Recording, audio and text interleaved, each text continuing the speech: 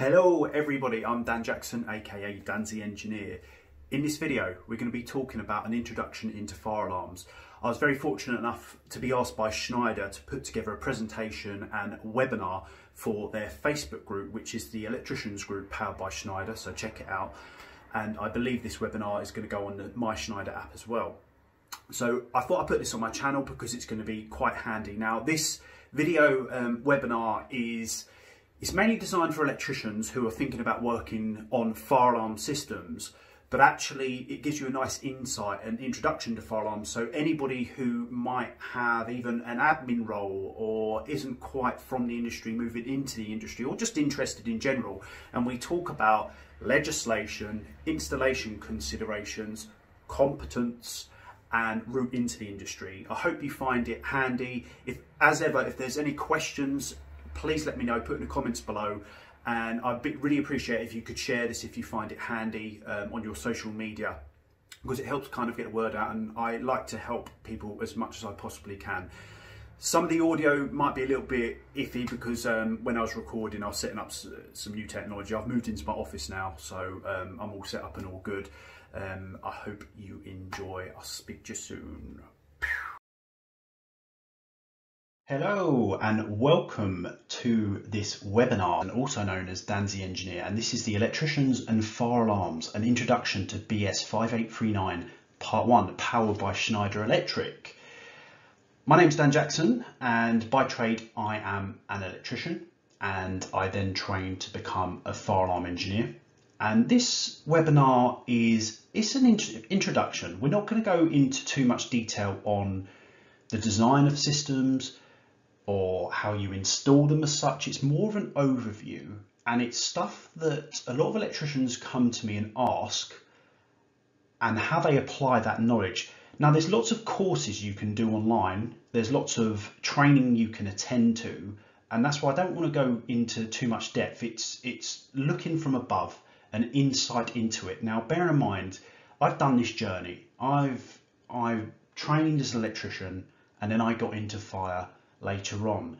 So I'm trying to make this a little bit different and make you think about a few things before you start doing fire, or if you are already doing fire, kind of focus your perspective on some really important items. What we're going to be going through today is 3 sections, but after each section there's going to be a little bit of time that we can do a little Q&A, ask some questions, and if there's anything throughout the entire webinar, please contact me afterwards. I'm more than happy to help. So we're going to be going through legislation, installation considerations, and route into the industry. And there's going to be a few common themes throughout the whole webinar, and it'll become obvious as we go. We're going to go on a little journey, okay? Now, we are the electrician. We're electricians and we want to start installing fire alarms. Now, I hear all the time electricians say, of course I can install a fire alarm, it's just a cable from A to B. It's much more than that, okay? And this is what I want to take you on a journey. And there are necessary steps and understandings of how we do things to get to that point. Fire is something that is backed by legislation on how we manage it in buildings, and we are part of that. And I need to really make you understand how things work, because you don't want to be in a situation where you are being blamed for something. So we are the electrician. Yeah, we have potential necessary skills to start doing fire. There's a lot of opportunity in fire, but I really need to drum it into you about respecting fire, what it does, understanding the law, standards, understanding fire behaviours as well. You need to understand that fire safety isn't just fire detection alarm systems. It's such a broad topic. We've got firefighting equipment, you know, extinguishers, suppression systems.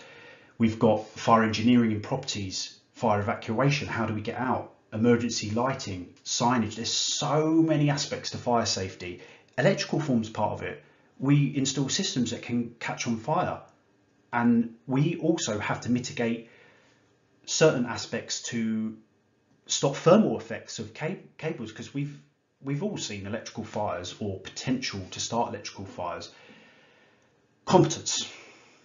competency is really, really big, okay? Just because we're an electrician doesn't mean we can do fire alarm systems. I need to drum that into you. You are not competent at fire alarm systems just because you are an electrician. Yes, it is a step towards it.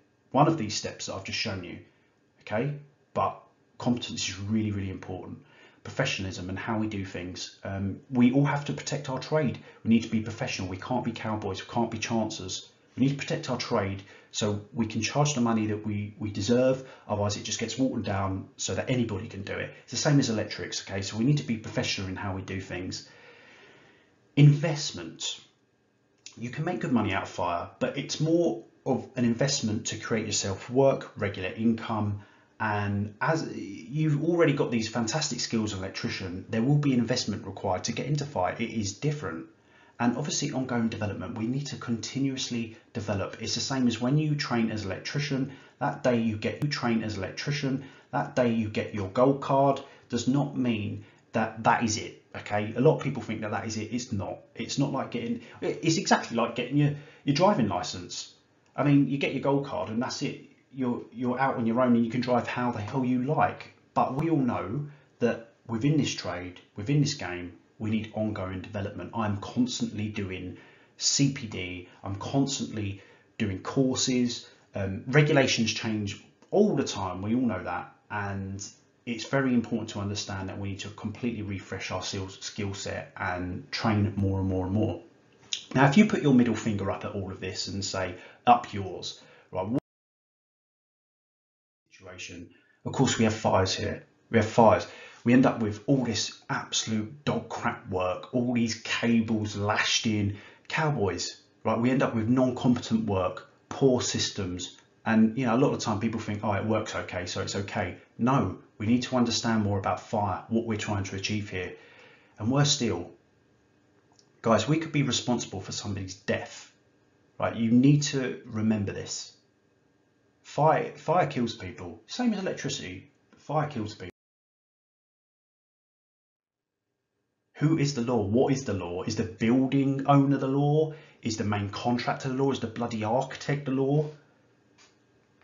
No, this man is the law, and you need to remember this face throughout this whole webinar. You need to remember this face because you do not want to end up in front of him explaining yourself.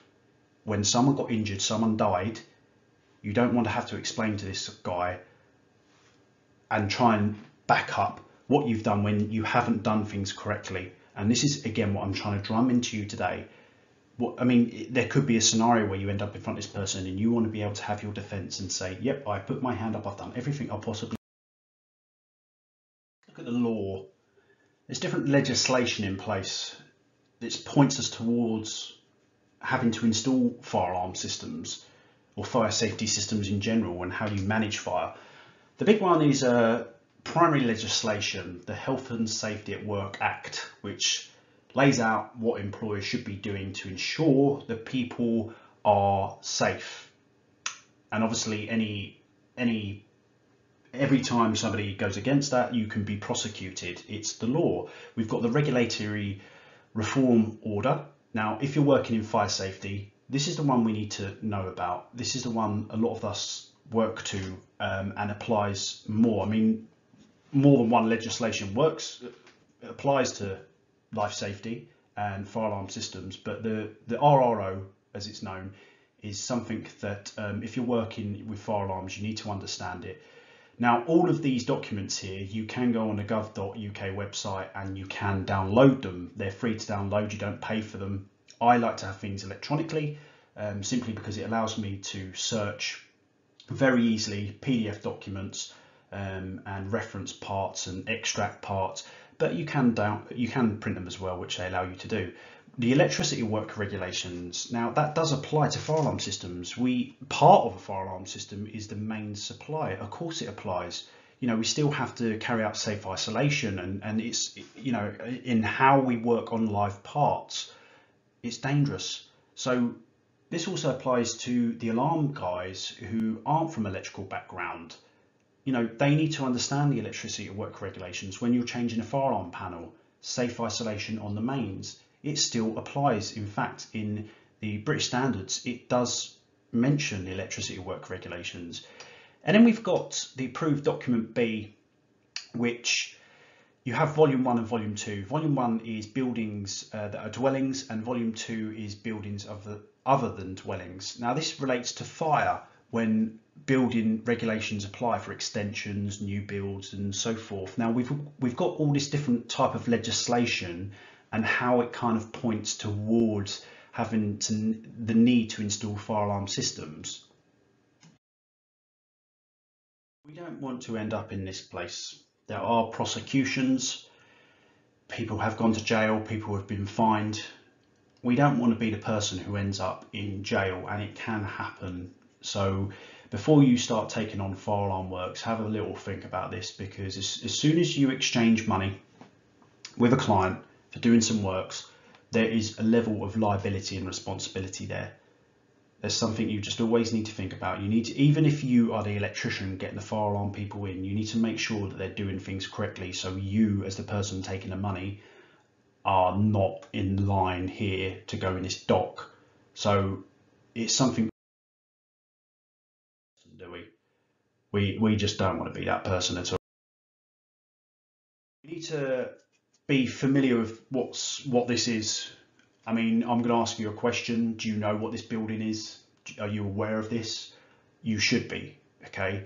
This is Grenfell, and on the 14th of June 2017, 72 people died in this building. It was horrific. I remember the day. I remember what I was doing. I remember what I was thinking. There's other fires that have occurred and do occur. There's some very famous fires. And we don't want to be part of the failure in this as the electrician or as the fire alarm engineer. We don't want to be part of this whatsoever. We need to make sure that everything we do, we can go to bed at night knowing that we can sleep easy. Because if I was maintaining a property like this or installed a system in a property like this and this happened, I'd be pooing my pants a little bit. So, you know, it's you need to make sure that judge that we showed you the face of, that you can stand up and say, I've done everything I possibly could. There's some big opportunities working with fire alarms. Obviously we got the money, come on guys, we all do this, we all like earning easy money. I honestly believe I personally have made some good money, more money out of fire than I have electrical, but obviously it's about doing it correctly. We don't want to do it for the quick buck, and I think the real reason for opportunity is to be the angel in disguise. You might look like this, I don't know, good on you if you do, but I believe we are here to save people's lives, and that should always be the forefront of everything we do. We're saving lives. It's a life safety system, and you have to really think about that, and it really directs your focus, really, if we think about the angel here opposed to the money. The money follows, okay? We can do a good job, be professional, and we can earn good money at the same time. There are some very greedy people out there, greedy organisations that think about the money first and don't think about the angel. So please be the angel. And now what happens if there's a fire? Depending if somebody's hurt, if somebody died, or there was damage to the property, there'll be an investigation. Now, obviously, if somebody died, they'll be looking to prosecute somebody, but there'll be investigation. If nobody died, for example, and it just damaged the building, I've been involved in a lot of these. By insurance companies, they might pay out to the building owner, and then the insurance company will obviously do their own investigation to try and nail it on some blame game. It's just a complete blame game. And they'll do anything they possibly can to blame somebody, to take them to court, to prosecute, put somebody in prison. If it's insurance based because it's property that's been damaged, I mean, there's been some massive, I mean, look at, no, it's not in the UK, but Notre Dame, for example, there'll be some massive blame game going on there. So you need to make sure, this is the thing, when we work in electrical, we should be doing this anyway, but documenting everything we possibly do and making sure our paperwork is utterly watertight. And electricians in general, it isn't at all. With fire, we need to doubly make sure that everything is documented. So for example, when somebody comes to you with an inquiry and a specification, no matter how simple it is, you need to document that. So you need to think about how you store that information and how you can gain access. I've always had a folder system on Google Drive, for example, that any job, whether I just do a design or whether we do the full installation and the maintenance or whatever, we create a project folder and we record all the correspondence, all the information. And there's obviously software out there that can help you with this, but we really need to be getting into the realms of documenting things correctly, because all that happens in that investigation is it goes back. So for example, let's say you were on site and verbally with the architect or whoever, somebody made a change in something and it was all verbally agreed. We need to make sure we're getting that in writing before it's instructed, because it might be something really simple. You've been asked to move a detector that's too close to, say, an air conditioning unit, and now it's non-effective because the air blows the smoke away from the detector. You might as well not have one in the room. There was a fire it caused, and then there's a blame game. Who was that? They'd say to you, if it wasn't documented that the client requested it there, they'll be going, why did you install that there? And the client will be going, well, yeah, why did you install that there? We didn't tell you. And because there's no documentation to say that, you're going to get a blame. That's how it works. It literally works. There's been an instance in a blame game. I'm not going to name the property, but basically it's quite a high profile fire. Nobody died, but the place burnt down. It cost a hell of a lot of money. The main structure was still there, and they put it down to an electrical fault of a main switch burning out, failing. It burnt out, and what happened is the fire spread in this electrical cupboard. It spread from the electrical cupboard up the riser, and eventually, before you know it, the whole building was on fire. Now, the main switch was out of its manufacturer's warranty, so they got off. So then the insurance company tried to blame the installer. They'd gone bust many moons ago. Then they tried to blame the electrical inspectors who had tested it, and they kind of got off because there's no evidence to suggest that they would know it was faulty at the time. I mean, arguably, if they'd done thermal imaging, then maybe. So then what they tried to blame was the fire alarm company.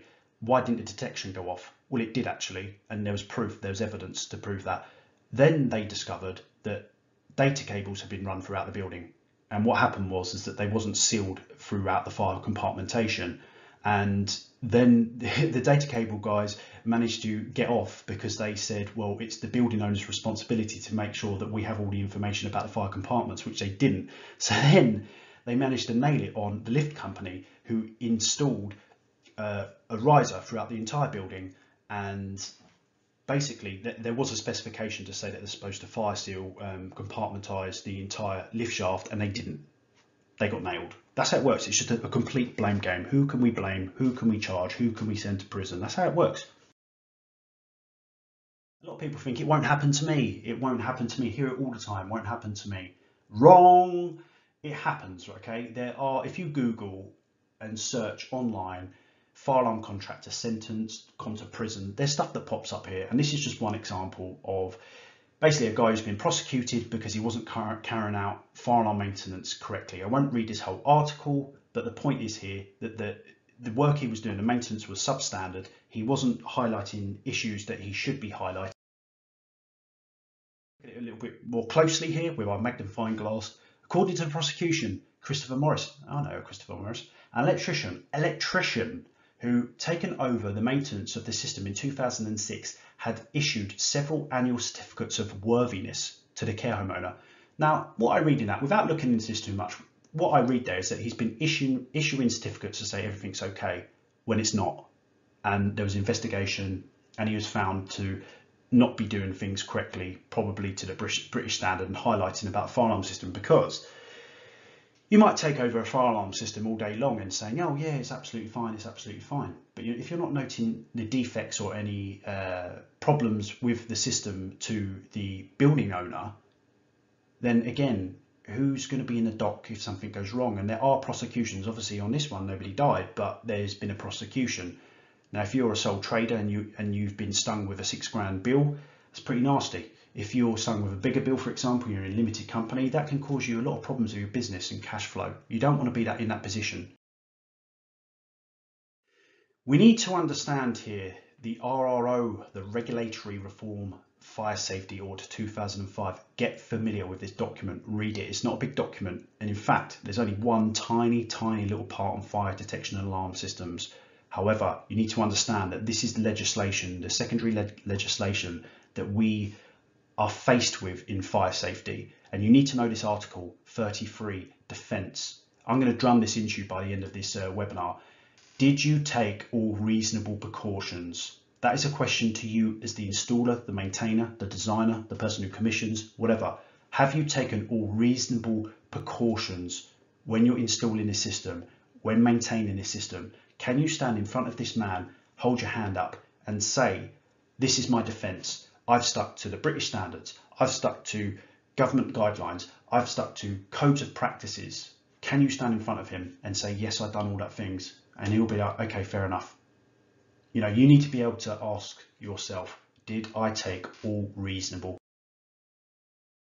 I'm going to bring you back down to earth. I've probably scared the absolute bejesus out of you talking about law, and you're going to go to prison and everything else and be prosecuted and won't be able to feed your family, be responsible for people's deaths. Anyway, we're going to go back down to earth and what actually happens. You know, you as electricians, you get asked to install fire alarm systems. I might ask you to install fire alarm system. Now, there's going to be different reasons for that. It might be that you're doing an extension and you know they've got to apply to building regulations. It could be that they're having a refurbishment. It could be that the building insurance, it could be because they've had a fire risk assessment. Sometimes they don't actually have a bloody clue. There's a lot of clients out there, building owners, who aren't very clued up on everything we've just gone through. So that's why I think it's really important to understand legislation and how this whole process works, because it's important to know, and you can advise your clients and give that sort of added value as well. But you know, a client comes to you and asks you to install a fire alarm system. Now, bear in mind, we've just gone through the reason for this is usually fueled by legislation. And you know, just quickly going through this, we've got new builds, refurbishments and extensions. There'll be building regulations, existing buildings, there'll be regulatory reform orders. So if a client comes to you and asks you to install a fire alarm system, quite often there's a reason for that, and it's important to know, and we'll go through that next. Process to follow, okay, with a fire alarm system, and you need to understand these 4 different sections. We've got the design, we've got the install, we've got the commissioning, and we've got the maintenance. So yeah, you might be installing a fire alarm system, but it has to be designed.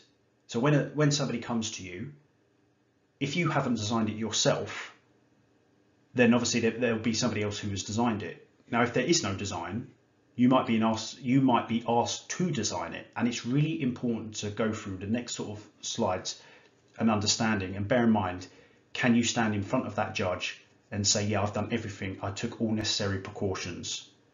Every fire alarm system has a design, or should do. It is installed, it's commissioned, and it's maintained. It's really important to understand that these are 4 different parts. You as electricians might just be the installers. And sometimes I find that's when the problems can come. The system might be installed very well in terms of the wiring could be fantastic, because let's face it, electricians, that's what we do. We run cables in. You might do it better than what some of the alarm companies can do. That's fantastic. However, it's when you're on a site, you've been given a drawing by an architect, and it's usually the installer who finds any problems, i.e. detectors need to go in certain places. If they're too close to any obstructions, that's the time that you point out to all necessary parties and say, this detector cannot go here because you've just changed the building design. They might drop, you know how architects, they come in all fancy on a Friday afternoon, they're like, oh, and they change everything.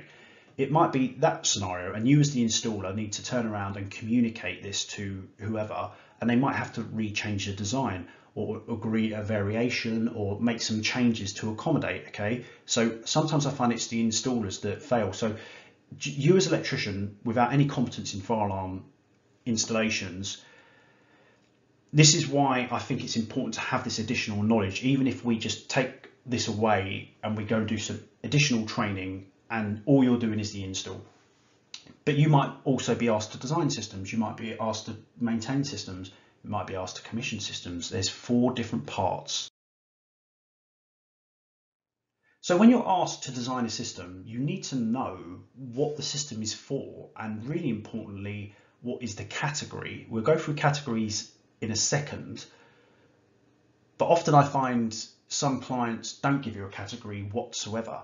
So where it's uncertain what the necessity or the need for the fire alarm system is, or the category design, there are some documents that the client can go to have a look. We've got British Standards 99999, we've got other guidance documents supporting fire safety legislation. It might be insurance, but quite often in existing buildings, I would always say, what does the fire risk assessment say? So if it's an existing property, let's say, you know, a block of flats, 3 floors or whatever, I'd always say, you want me to design a system here, please can you tell me what the fire risk assessment says? Now, if we're following legislation here, an existing block of flats, they should have a fire risk assessment, because that's what the RRO, it's legislation to say that that's what they should have. And what a fire risk assessor usually does is determine whether a fire alarm system is needed. Sometimes it isn't. This is the thing. It's not always needed, but the fire risk assessor will say what if it's needed and what the category is. Sometimes they don't always provide a category, and this is why you might have to go to one of these 5 to determine what the category is, and it's really relevant. Categories. Now, we've got different types of protection. I'm just going to run through these 2 here, and I don't want to go in too much detail on design because this isn't a design webinar, but we've got life protection and we've got property protection. Now, the reason we need to know the category is because, are we protecting for life or are we protecting for property? Now, if you are asked to design a system, what you've got to bear in mind is that you are taking responsibility of that design. If you design the wrong type of system and you haven't been given a category or anything before that, or a specification by the client, you might be standing in front of that judge if something went wrong. Fire alarm systems are not that straightforward, and when you start working in things like blocks of flats, you start to realise that they're really seriously not that straightforward. Even in retail units with flats above, it can be quite complicated. So you need to understand that design is a whole aspect, okay? It's not just a case of fitting an addressable system, a non-addressable system. The client needs to come to you with a category and tell you why.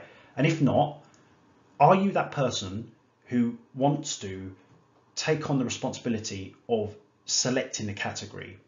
Ask yourself that, because they are different and they serve a different purpose. Some of it's quite straightforward. Now, what I've seen a lot of companies, what they do is, if there's no category given, they just do an L1, which is basically a high level of protection throughout, which is fine, but obviously it's more costly. It might not actually be necessary. So they can go to those other documents we looked at, like BS 9999, and but really I think if it's an existing building, you should be asking if there's been a fire risk assessment, and you should be able to talk to the fire risk assessor and ask him about it, because fire risk assessments are not generic. They cannot be. They've got to be specific to the property. And obviously you can go under guidance of the fire risk assessor, because they assess the risk is what it says on the tin, and they'll suggest what's required. I'm going to run through these really quickly.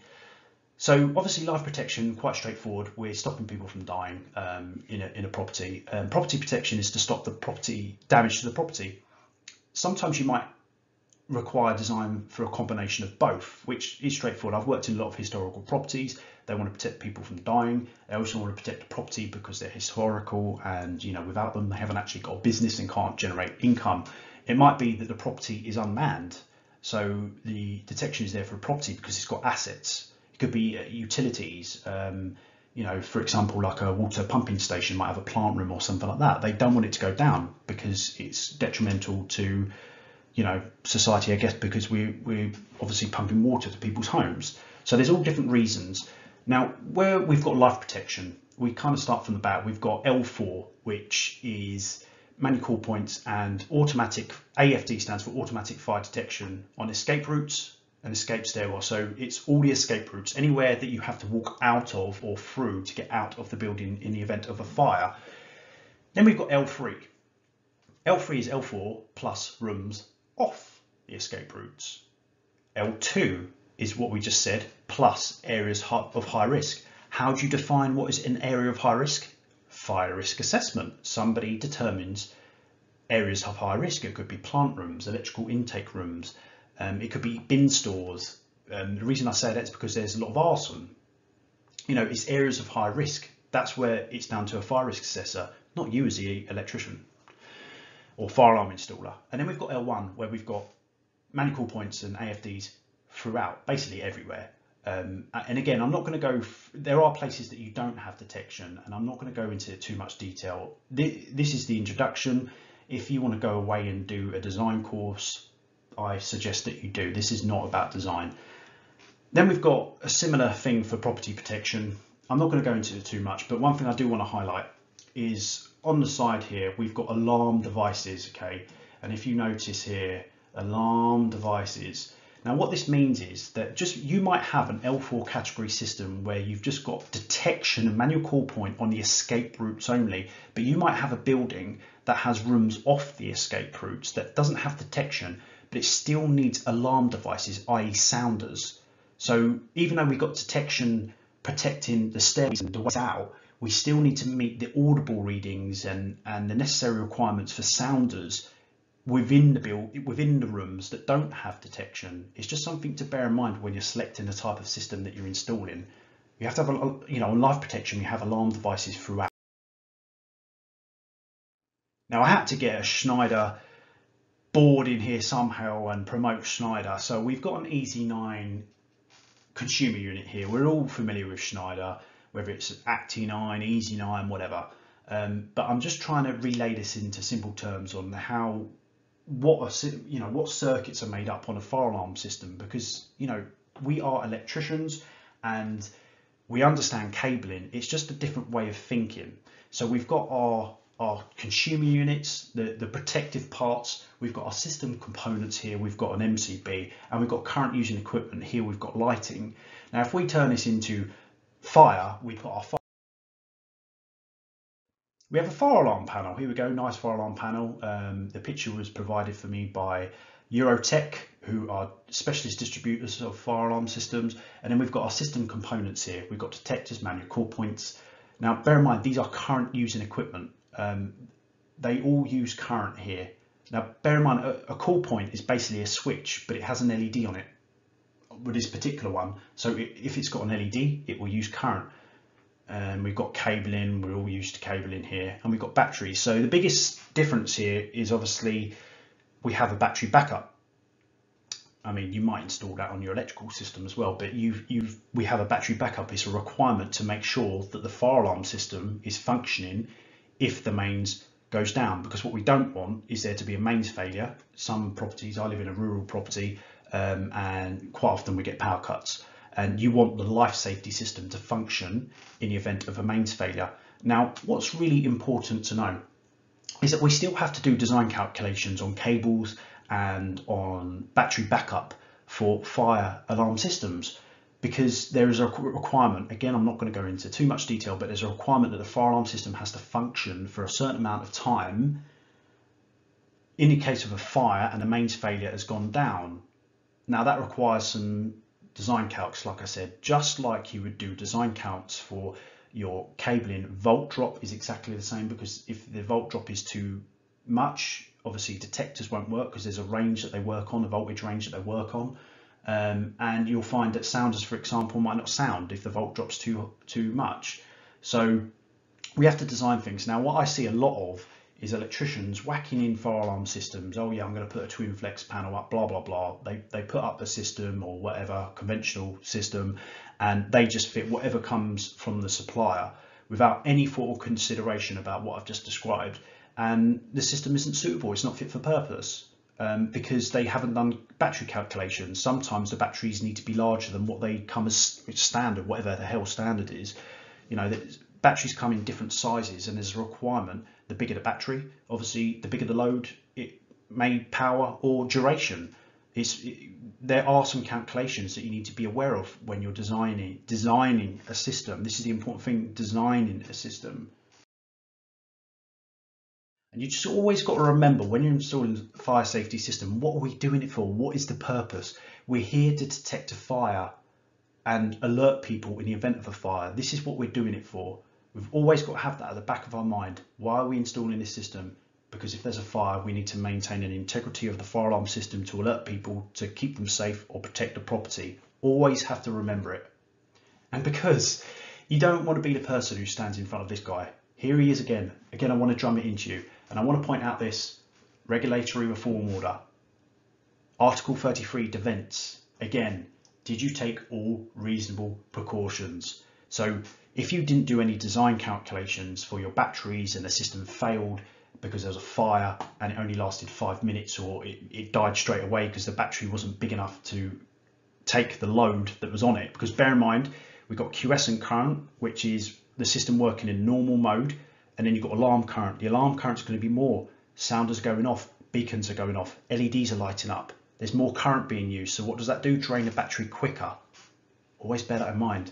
So can you stand in front of this man again and say, I have my defence, I've done everything that is reasonable to make sure that the system was working in accordance with the Code of Practice and Guidance, British Standards, BS 5839 Part 1.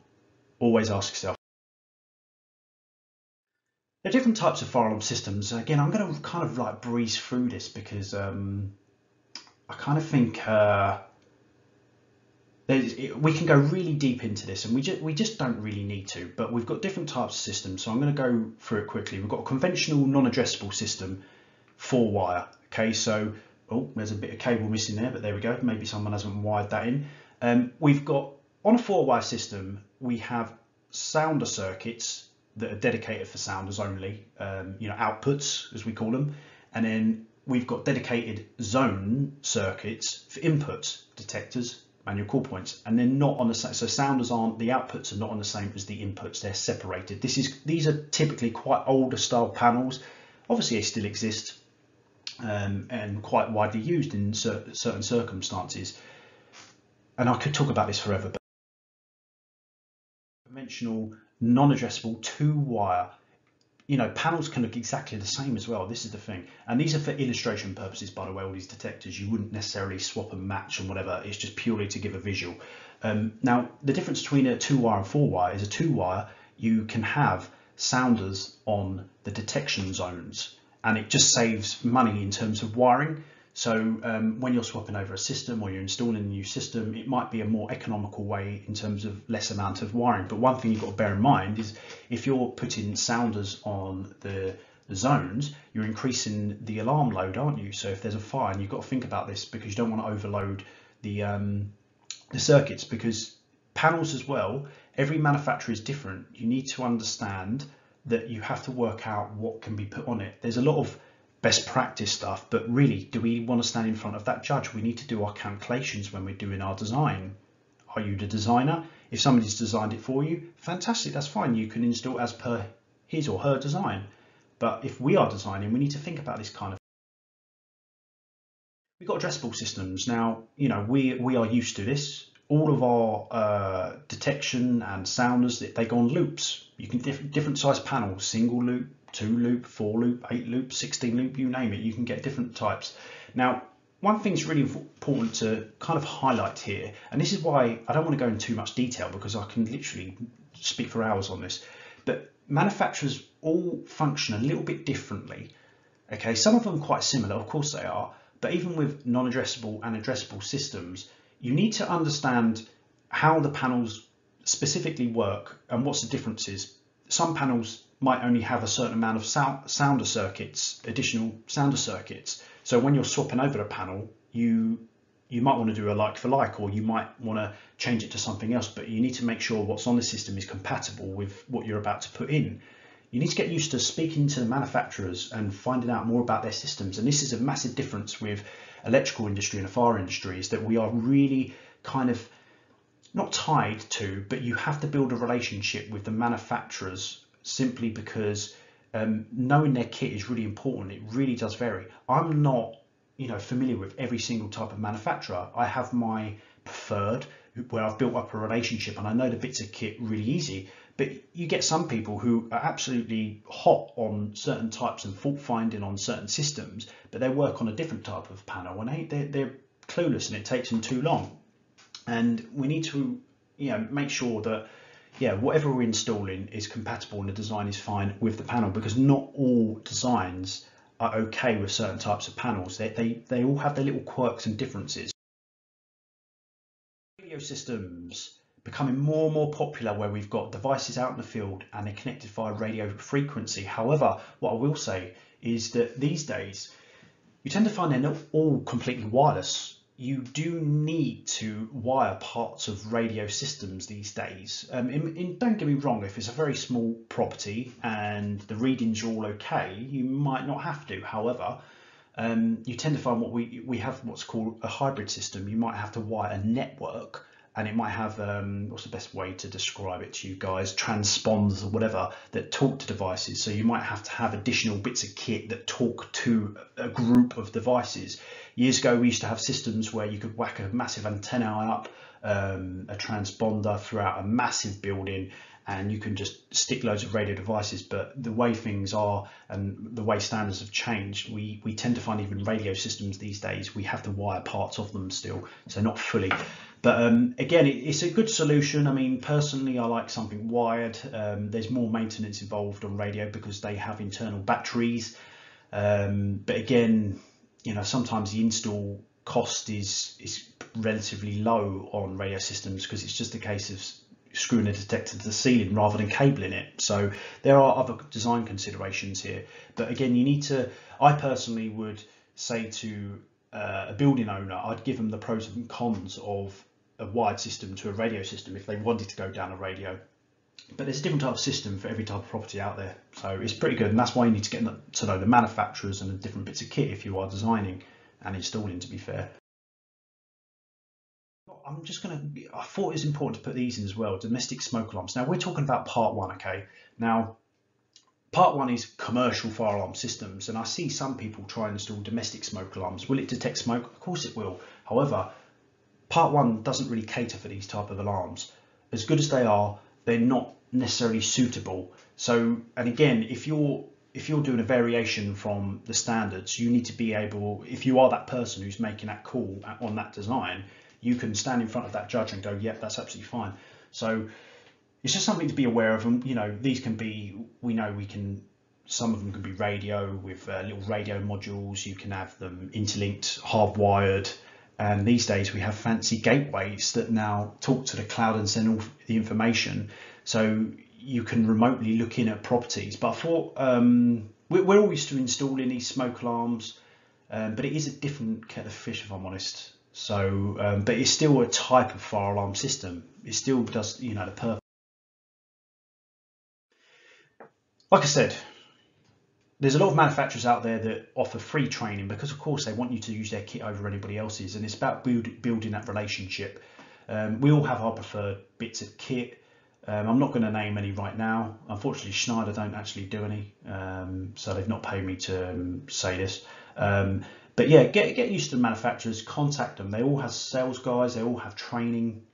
Some training you have to pay to go on, but you know, a lot of these manufacturers will do free CPD online, obviously with what's going on with COVID-19, but there's a lot of in-house training as well whenever that starts back up again. So get to know the manufacturers and, you know, read their catalogs, read their installation guides and stuff.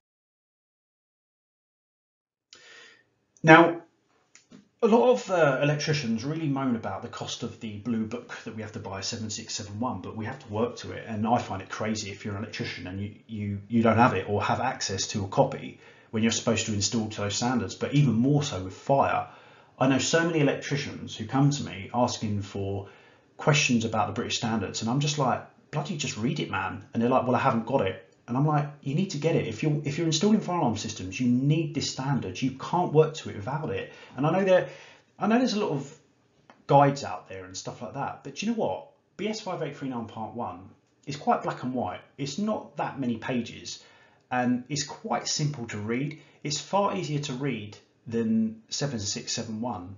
Far easier to read. And again, I like to have it electronically because I can do search terms and reference it, and it's quite easy. You might like to print it off. It's up to you.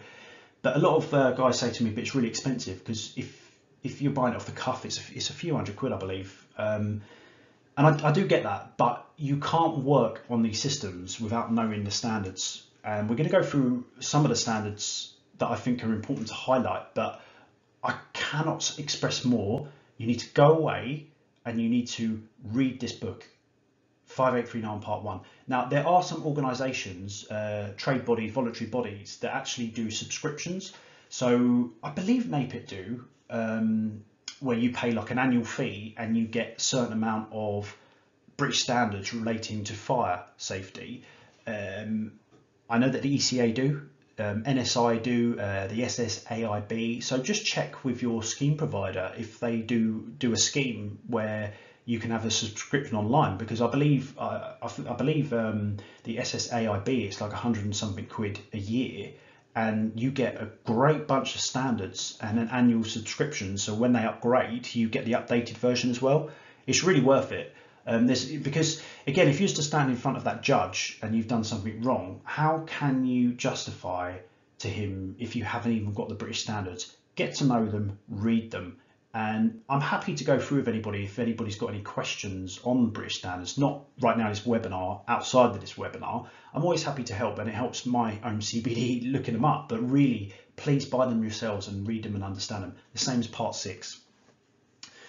Fancy 12 there, here we go. Some fancy graphics. So yeah, get to know them. And these two are completely interlinked. And I'll tell you why.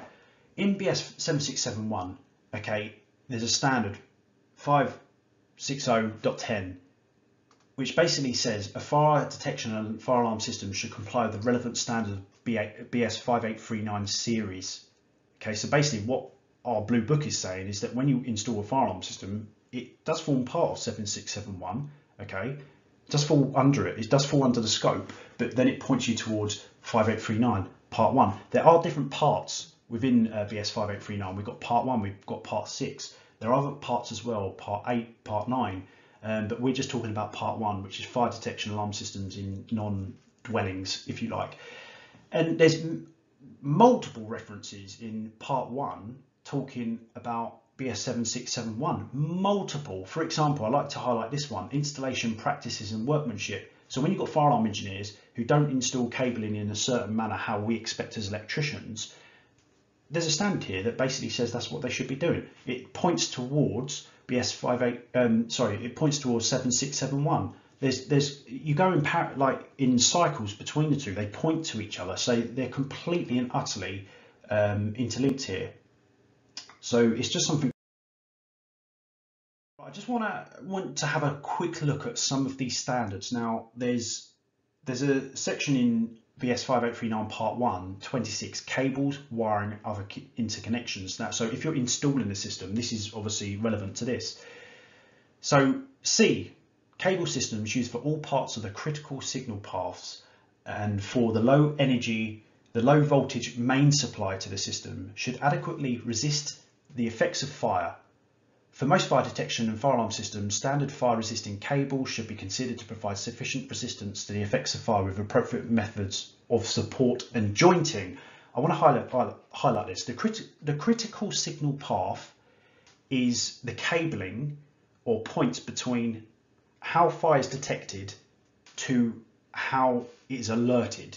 So essentially zones or loops for the detection and the sounders. And then also if we're connected to an ARC and ARC, that path there, because obviously we're trying to get the fire brigade out. So it all forms part of the critical signal path.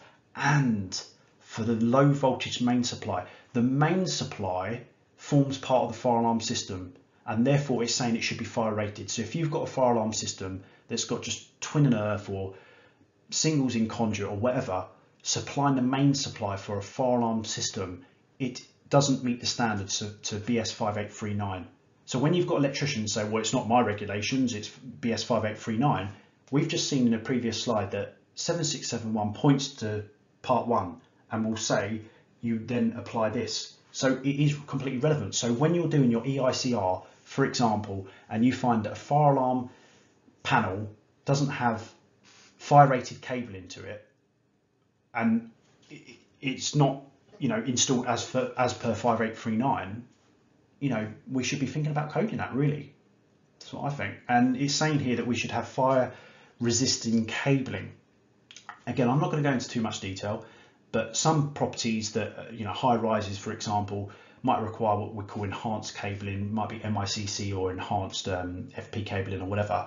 But the purpose of the cabling is to resist the effects of fire with appropriate methods of support and jointing. What we mean here is that the joints that we make have to have maintain a fire integrity. It can't just be in a plastic box with just standard, I don't know, Wagos or something like that. We need to think about, are the joints fire rated? Are they going to fail within and lose the integrity of the fire alarm system if there was a fire? Methods of support. There's a big thing now about, you know, premature collapse. With fire alarm cabling, we do have that. It applies because of 7671.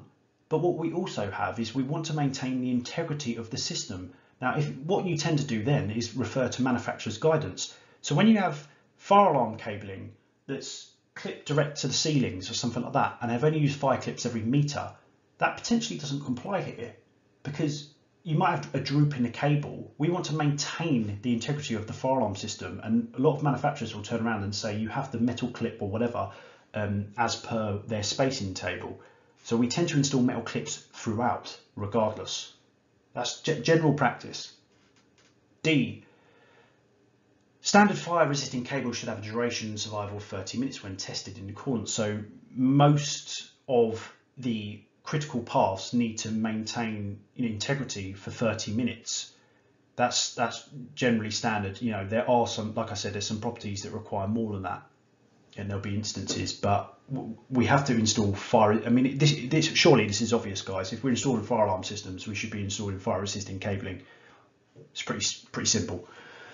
Cable should be installed without external joints wherever practicable. All terminations and other accessories should be such as to minimise the probability of early failure in event of a fire, other than in the case of joints or within the system components such as control equipment, manual core points, blah, blah, blah. I'm not going to read that bit out.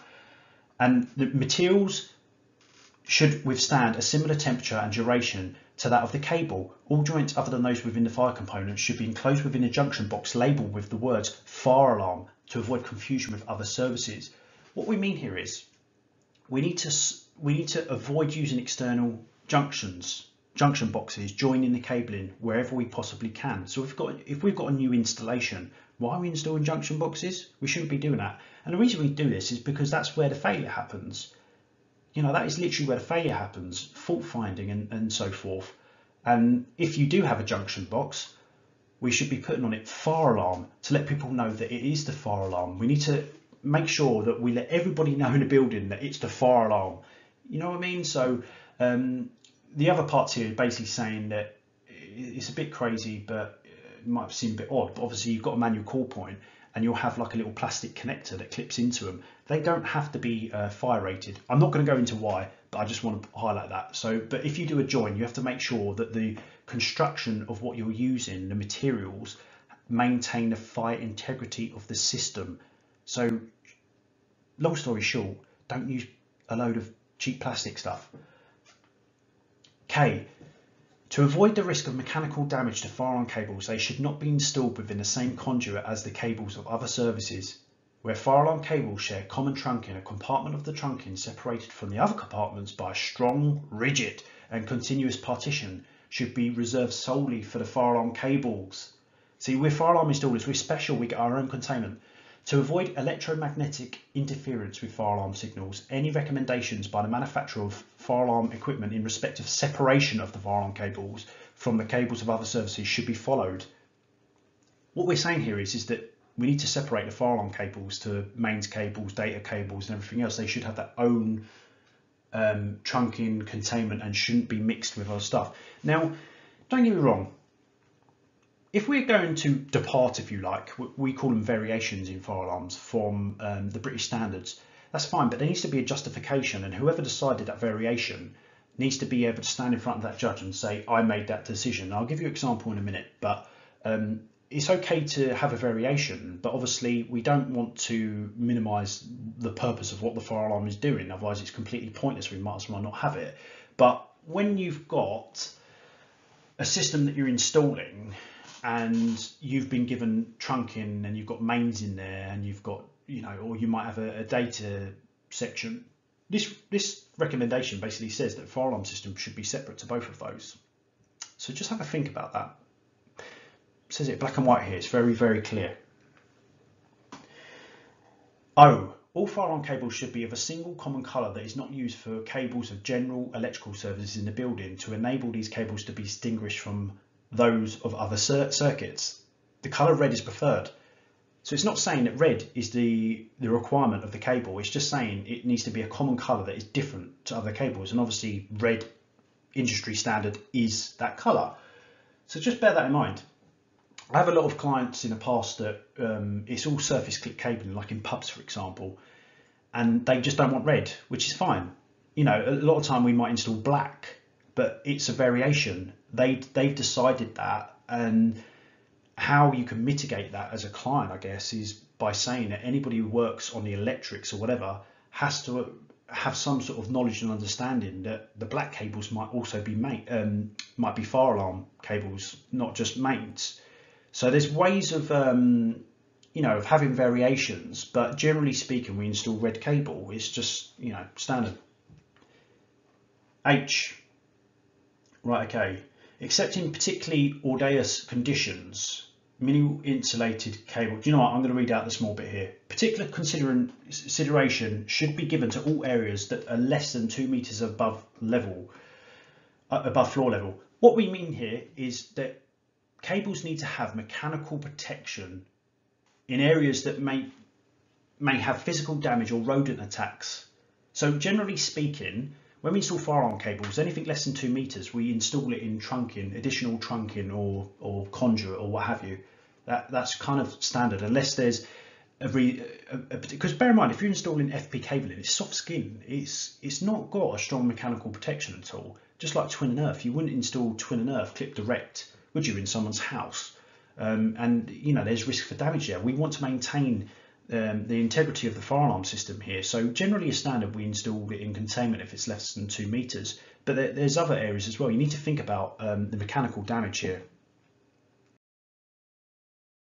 Just remember again, why we install a fire alarm system: just to protect people, stop them from dying, protect the property. And when there's a fire, we want to provide an alert. You have to remind yourself constantly why, when we're choosing to install cabling in a certain way, we're trying to maintain the integrity of the fire alarm system to provide a warning throughout a fire, from detecting a fire throughout a fire, to get people out of the building.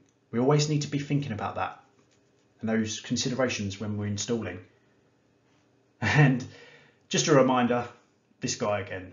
Are you doing everything that is and taking all reasonable precautions? Always. We're familiar with, obviously, BS 7671 and the electricity work regulations. If you're not, you should be. You're an electrician. And all we're doing was just, there are some similarities between the standards. We've just gone through 5839 and also legislation and regulatory reform order. There are some similarities between legislation pieces. So the electricity work regulation says, Competence Regulation 16, no person shall be engaged in any work activity unless he possesses such knowledge or experience. Yeah, right, we see lots of people working on systems that haven't got that, but there we go. It's black and white there, which has Article 18, which says the responsible person must appoint one or more competent persons to assist him in undertaking the preventative and protective measures. So it defines competence. Again, in the RRO, competence is really important. I just want to highlight what it says in British Standards 5839. A competent person is a person with the relevant current training and experience and with access to the requisite tools, equipment and information, and capable of carrying out a defined task. Are you competent to take out maintenance works? Are you competent at designing, at commissioning a system? Believe me, commissioning is far more involved than what people believe it is. So we go back here. Are we competent at these 4 sections? You might only be competent at 1 or 2 of them or more. So what we do here, you might, as the electrician, you might get somebody to design a system. You might install it under their guidance. You might get them to come and commission it, and you might take over the maintenance if you're competent. But you have to ask yourself, are you competent at one of or all four of these sections. Just a reminder again about competence. 3.12, competent person, BS 5839 part 1. So one thing I get a lot of questions of, where does part 1 and part 6 end or cross over? Now, I was doing a course a few years ago on passive fire protection, and the lecturer was saying to me that he comes across a lot of people who are very confused about, part 1 and part 6. And he says, they're very straightforward. One does this, one does that. There's no grey areas. I actually disagree. I think it can be confusing for a lot of people, and we'll go through that now.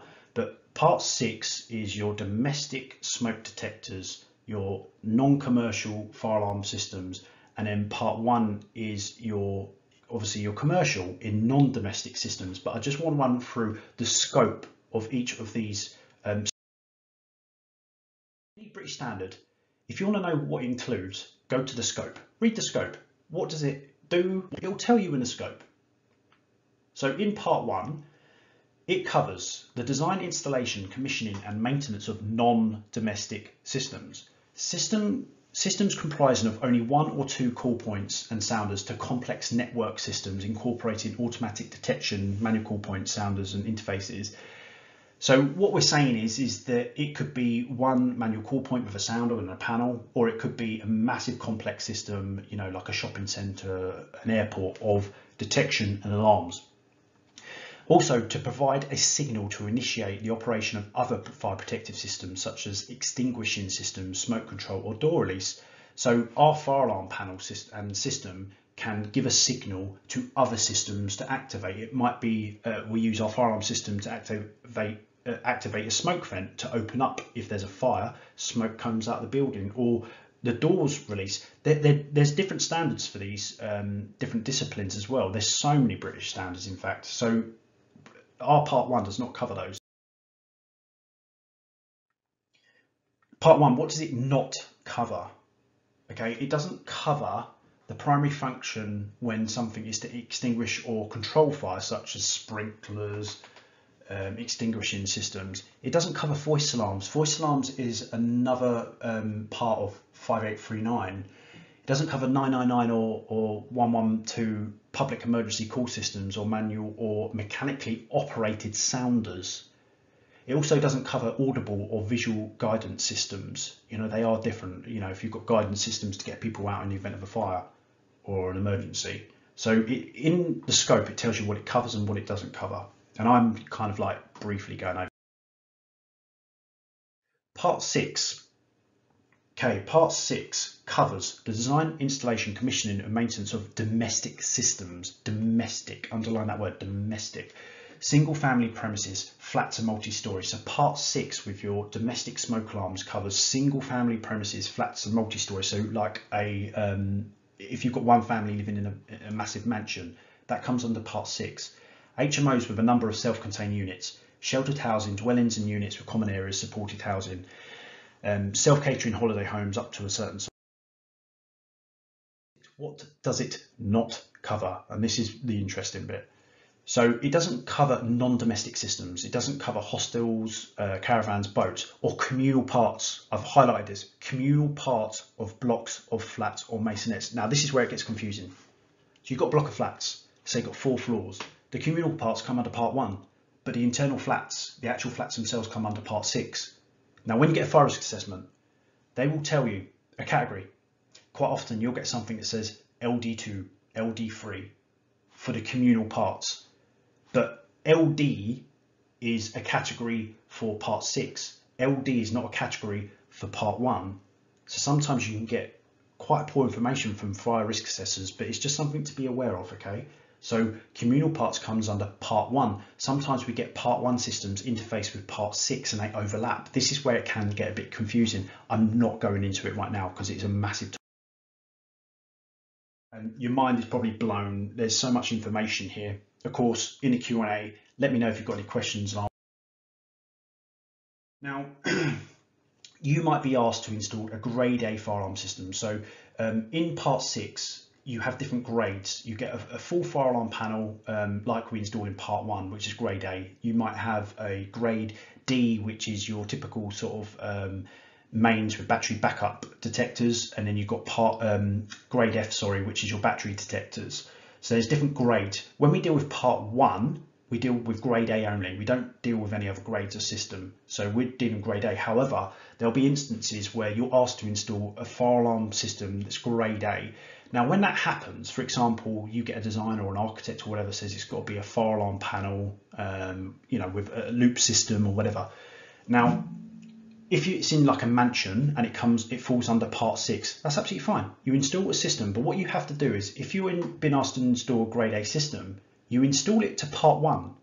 So you install a part 1 fire alarm system in a part 6 building. However, what you do is you swap the clauses out. So when it comes to the audible alarm, so the sounders, you don't use clause 16 from part 1, you use clause 13 from part 6, and basically it's just the sounder levels for sleeping areas and so forth. And this table is in part 6. And manual call points, for example, in a mansion, you don't want call points on every landing and every exit of the building. That's going to be a bit ridiculous in this really expensive mansion. So you don't stick to clause 20 in part 1. You go to clause 18 in part 6. And it's basically says along the lines of it's recommended to install them where you can, but it's not necessary to install them throughout like you would in a part 1 system. So you just swap the clauses out. Again, if you're working on a part 6 system, you need the standards. Now in part 6, you've got table 1, and these are different types of properties. So you just read this table here and you just have a quick look and you say, well, what is the building that I'm installing the system in and designing the system in? And as you'll see here, it will tell you if it's a new or a massively refurbished building. Here's the grade, here's the category. This is recommendation, minimum recommendation.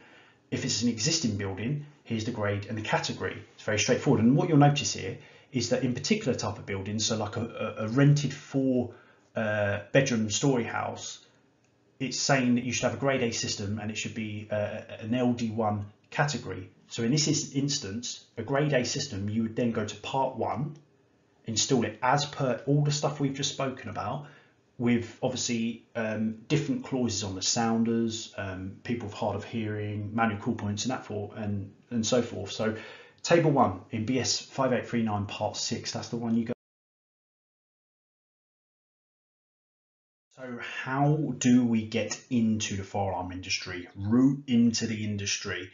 I want to take us back to the original slide when I said we're going on a journey and we need to respect fire, we need to understand it, understand legislation, competency, professionalism, investment, which we'll go through in a second, and ongoing development. It's really important. Us fire guys, we don't want electricians coming into our industry and taking our work. Of course we don't.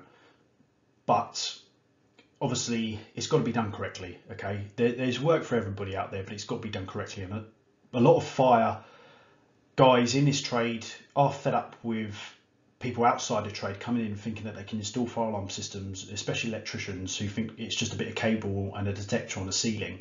It's far more than that.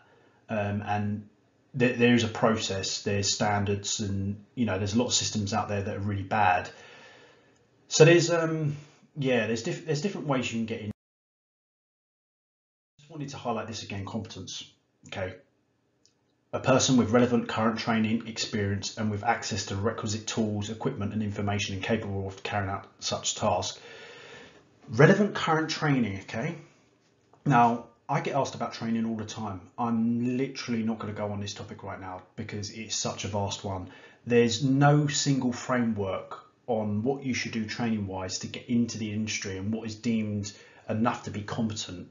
There's all different training providers out there. A lot of them are very, very good. I haven't sat all the training, so it's hard for me to say, and the training that I've done personally doesn't exist anymore. It's been taken over by something else, so it's quite difficult. But I think you can't look at doing one single course and go, that's it, I'm competent. It's an ongoing thing. Experience. Now, you as electricians are in a great position because you're great at wiring cabling, and now because we've gone through some of the standards, or more so I'm pointing to you, go and read them and do your own research and learn about them. You can gain experience for installing systems if you team up with a fire alarm company and you do the install, they do the design and commissioning and the maintenance, and you're just getting used to it with the install under their guidance. That's how I got into it, really. Access to tools. So this is what I'm going to talk about now. Like, obviously, you know, we've got an aerosol can here, looks like a bit of deodorant. We can't be using stuff that we think that sets detectors off on detectors that can damage them. You've got to go with accordance with manufacturer's instructions.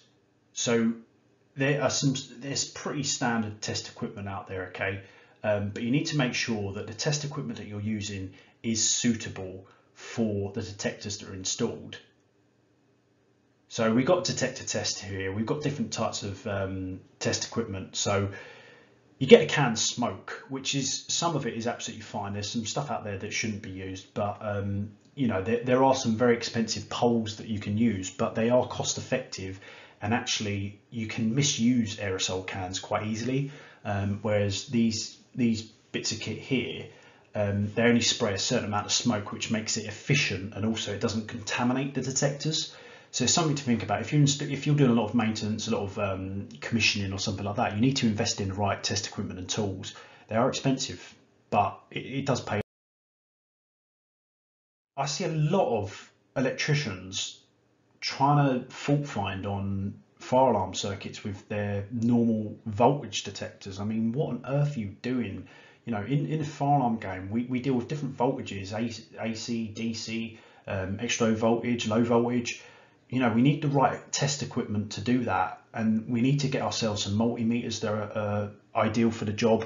And of course, we can use, you know, we still have to do tests such as insulation resistance, so we can use our insulation resistance testers and so forth. But you do have to acquire different types of test equipment. Sound meters, for example, just something to think about. You have to have the right tools to carry out the work and the right information. You know, here's some standards. If we're working under the scope of any of these systems and we're installing them, we need to understand them and have access to them. I've gone through earlier about where you can get these British standards, but what I do with my team of guys, I make sure they've got access to the British standards, so there's no argument to say that they can't read things up themselves, and I encourage them to read them themselves. Honestly, I do. So, you know, people need to have the information. I've also got a Google Drive which has loads of manufacturers' information that my engineers can access very easily. You can go online, I guess. There's a lot of stuff online, but I like to be able to control it. So, you know, that's why I put it in a Google Drive. And if anybody has any useful information, any of the guys, yeah, we throw it in there. Nice and simple. There's loads of standards. It costs a lot of money, guys. So yeah, we've just gone through all our bits and pieces on fire and how it's not as straightforward as just installing a couple of cables. So I hope that it's given food for thought and it hasn't frazzled your brain. But the whole purpose of this was to give you an introduction, an overview, to make you go away and think a little bit more about this. I don't think you should be scared off. I did kind of throw the judge at you quite a few times, but that is reality. Do you want to be standing in front of a judge or someone's family who somebody's died because of the failure of what you've done?